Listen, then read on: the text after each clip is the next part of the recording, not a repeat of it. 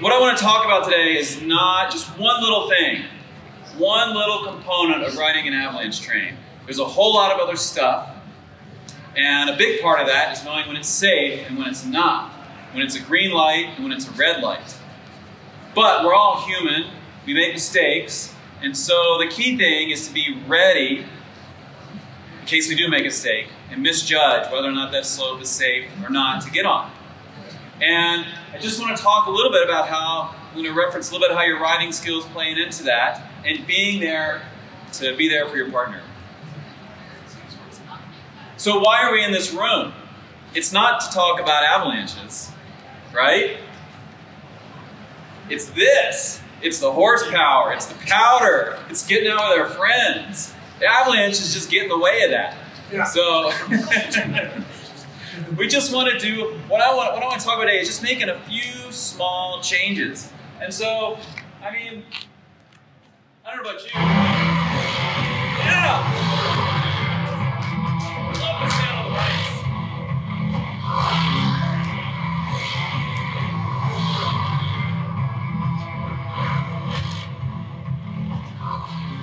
I love the sleds, but there's just something about a bike. I'm introducing the ski. You know, it doesn't matter. If it's got a track and one or two skis and a motor, it's good. But really, this is not what we want to talk about.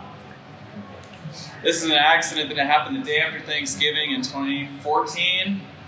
Someone died. He was buried right there in that hole. Because this is what matters. This is my 4-year-old son. I want to come home to him. And our friends, this is what matters. Because really, this is what makes a good day of riding. It's not just the powder. It's our good friends, and that's what makes it fun, getting out riding with them. So when we talk about avalanches, there's no worry right here, is there? No concern. Out in the flats, these meadows, up there in that bowl, in those big, dark, shady, steep slopes, that's where we start talking about avalanches. We're parked here on a day like this, looking out there, just drooling, right? And like I said, some days it's a red light, some days it's a green light. I'm not really going to go into that in this talk, but the way we approach it is the key thing, because there's something lurking out there sometimes, and that's these bad dudes. You want to steer clear of these guys as much as you can. Sometimes they're out there, sometimes they're not. They're here right here. This was in 2009 in January in Cook City. My friend Travis died there. His wife and his best friends were parked off to the side. He rode up near the top. He got stuck right up here near the top. He was trying to free his sled. And it got away from him, started rolling downhill, and when it hit a thin spot in the snowpack, the whole slope broke. It broke about 10 to 15 feet deep where he was sitting. And I'll never forget, the next day I went there. We went to help with the recovery. And the first thing we did was we went to the hotel and we met his wife, Kelly. And she had been through the worst night of her life, sitting in the hotel room, knowing her husband was out there buried in the snow. We gave her a hug, we talked to her for a while and said, we're going to go get him. And she went back in the room and closed the door. And the thing I'll never forget is the guy I was working at the time turned to me and he said, Mark, never. You can never let that happen to Amy. And I'll never forget that. I think about that every time I go riding. Never let that happen to Amy. And I ride a little bit differently. Because this is out there. Or maybe these smaller ones. Or maybe something really small in this small terrain. It's not big and scary. But it's easy to be riding in here and lose track of your partners, for them to lose track of you. And if you come through here and get buried, you're in trouble. Small terrain like this, it's easy just to run through without thinking about where your partners are. Little avalanche. What do these guys do when they're worried about the Taliban out there? Do they just all in a group of 4 run out on an open slope? They take turns. They train. They're fit. And they cross it one at a time. Because the first guy goes out there and everyone else covers him. And when he gets to the other side of the slope, or the open area, what does he do? Does he keep going? He turns around, and he looks and covers his partners as they come back. And we're going to do the same thing in avalanche training, just in case those bad dudes are out there lurking around. And it doesn't take much. A few small things is all it takes. So this is in the LaSalle Mountains near Moab. Eric Trinbeth is our forecaster, and he's there digging in the layers in the snow. And we were going to go up, and there are already a few tracks there, and we were going to add a whole lot more. So that's the point, right? So he was just digging, looking at the layers. So instead of parking right next to him, right under him, all I had to do was just come over just a little bit where I took this photo. And now I'm totally safe. So if anything happens to him, I'm ready to go. I'm right there. I'm covering him. This was an accident that happened actually the same day Travis died, 2009 in the Gravity Range. Kirk Hewitt died on this small little avalanche. What happened is he came in here, and we're not totally sure what happened, but he probably was just going to turn up that slope or just loop around those trees, and he got caught in the slide. He had an airbag. He didn't deploy it. For whatever reason, didn't have time. Was trying to just ride out of that avalanche. He was with a group of 15 that day. The trouble is, the moment of the avalanche, he had ridden away from the group. So he was basically by himself. Last year, Evelyn Lees and I, she's one of our forecasters here in Utah, we went back and looked at a lot of these accidents. And what we realized is that in a lot of these cases, even though people had partners and they were in the group, at the moment of the avalanche, they were effectively alone. They might as well have left the truck by themselves that day. When we went back and looked at all the data, we kind of classified it according to this. You were basically alone if your partner was out of sight. How often does that happen? Come on, I better see all the hands up for that one, right? He's got that loud can. I think he's over there. Partner's too far away. Maybe they don't even know the avalanche happened. And the other one is when your partner gets caught in the avalanche too. They're no good. They can't do anything for you if they're buried. So we went back and looked at all the accident data, and what we found was that in the last 9 winters, almost half the people dying in avalanches were either by themselves or effectively solo because their partners are too far away. Almost half.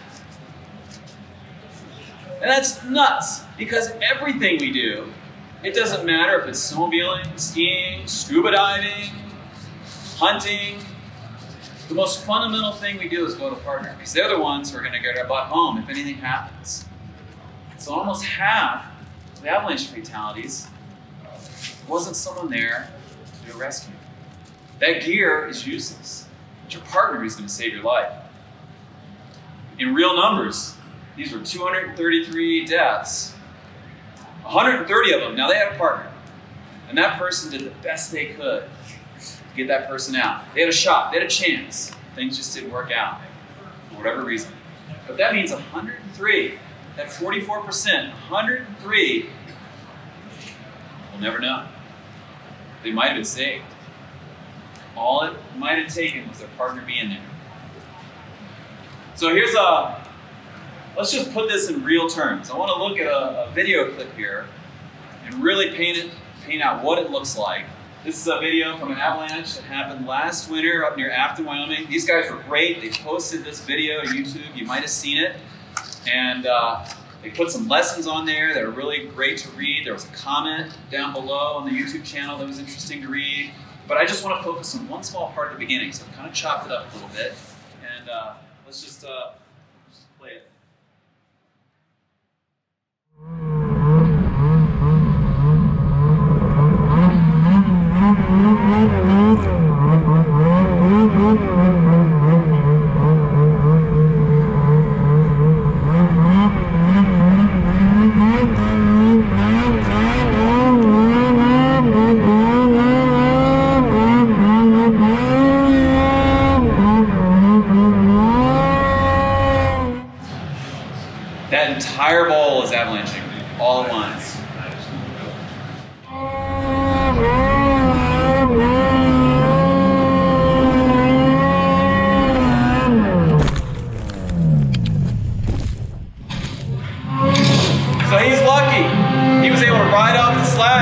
not get caught.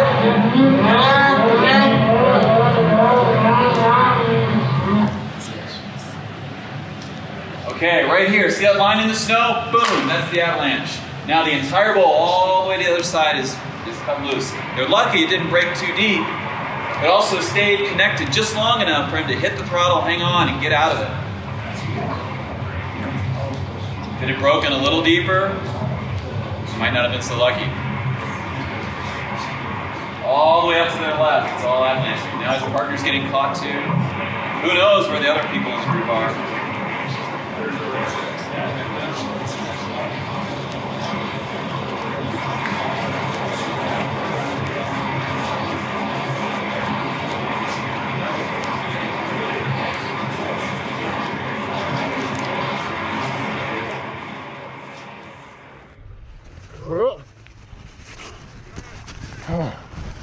Buried for just a second. We're okay. We're okay. Well, there's the slide. There it is right there. All the way up to the cliff. And here I am. Oh. He's feeling pretty lucky, huh? Yeah.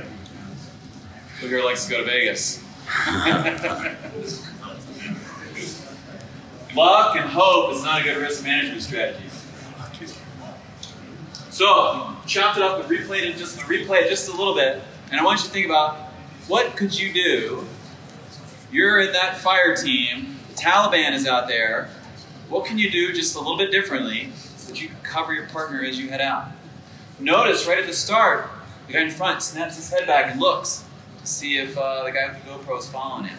Okay?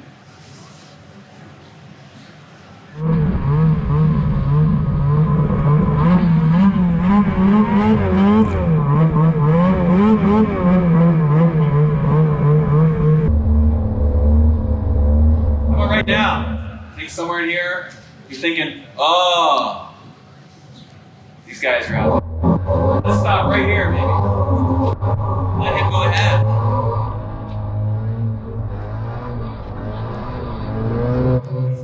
Now, look right here. See that line in the snow going up and downhill? That's the avalanche braking. Across that line.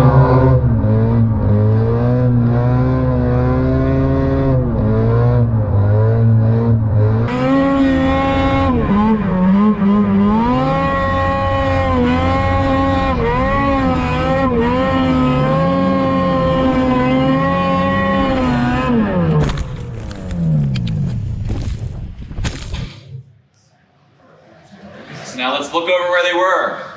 Put a red line right there. You just stop on the other side of that red line. Just wait for a second. There it is right there. All the way up to the cliff. And here I am. Oh. So they got lucky. If they'd been buried, it's hard to say how that would have panned out. So all I'm talking about is just stop for 1 second. Be able to put your sled wherever you need to, wherever you want to. Park it in that spot so you can cover your partner. If you're riding here, Michael. Where do you go? Where do you stop? Where do you cover your partners? Where's the Taliban? The trouble is that in that video, that line is obvious. That's where the avalanche broke. We can see it. But when we look at here, all we see are tracks. That line is invisible. There it is. As soon as he crossed that line, they were both out there. Both out there. Now they can't cover each other. The only way you know where that line is by knowing slope angles. So if a slope is less than 30 degrees in steepness, you're not going to get an avalanche. There's only one way to figure that out. You can measure those slope angles. If you do it enough, you can build that in and you can see it. But it takes a lot of work to be able to see it, to know where that line is. Here's an example of an avalanche. I was up near Pinedale, with a bunch of engineers and test riders from Polaris, and we were doing a level 1 avalanche class. It was our first day out. We were just kind of sussing out the terrain, and we came in over there on the right side of the screen. You can see all those snowmobiles. They're kind of dark. We pulled into this clearing and stopped right there. And we were looking up at that slope above. The avalanche wasn't there. Talking about where we could park.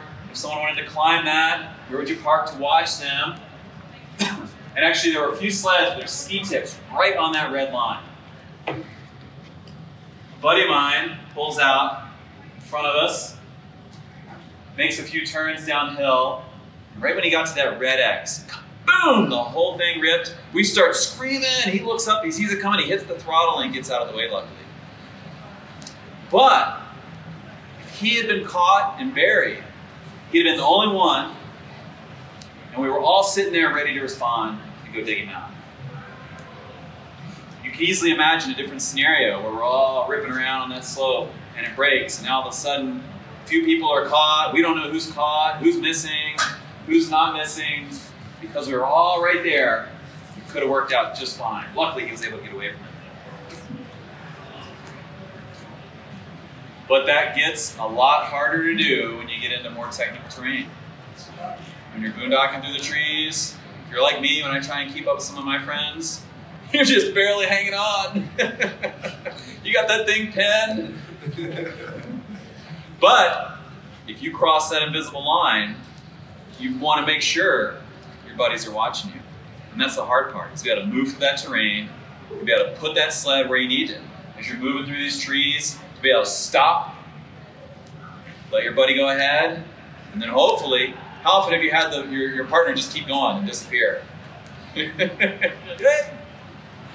I'll be all right, don't worry about me. It definitely gets harder. It's easier in some of the big bowls and things like that. Like in that photo I showed up in Wyoming.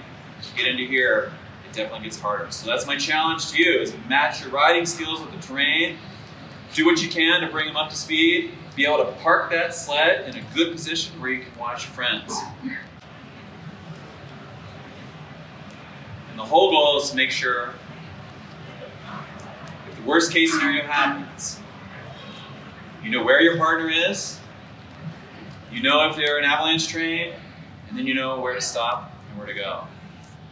I think I skipped through this photo earlier, but this is a photo of an actual avalanche in Montana. Another person died in this avalanche. This person lived because their airbag was sticking out of the snow. Just a little bit. What if they'd been just a couple inches deeper? If they had an airbag, it wouldn't matter. But if the partners had been watching, they could have found him. So, this happened last year. There's some handles on a snow bike right there. The whole goal is to be able to take a situation like this, turn it into this. The only way you can do that is if you're that fire team, and you're able to stop, cover your friends as they cross that open terrain, and cross that line into avalanche terrain. So, anyway, the whole goal is to get out, get in the snow, get into this, and rip some powder. That's the talk.